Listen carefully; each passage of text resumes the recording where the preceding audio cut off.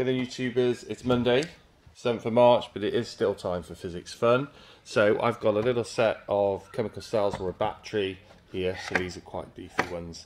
And I've attached a wire to a little core of soft iron, and I've got wire around it that's wrapped in calico, so a little bit of insulation.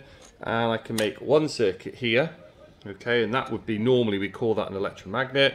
And I've got another circuit here and a bit of an air gap, and this one's connected to this long scale galvanometer or light beam galvanometer.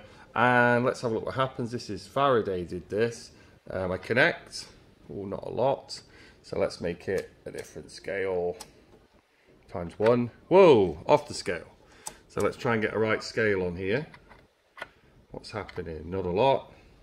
Let's try it on a 1.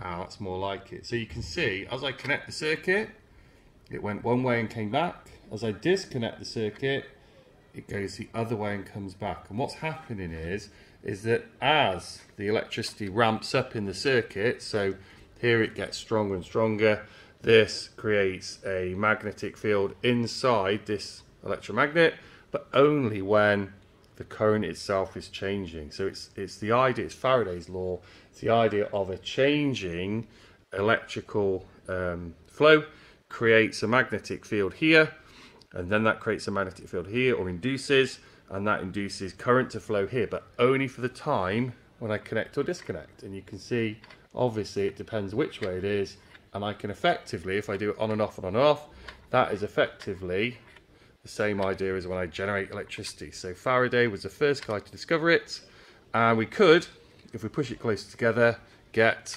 see, a much stronger effect. So the closeness does make a difference. So there you go. If you like that, please subscribe.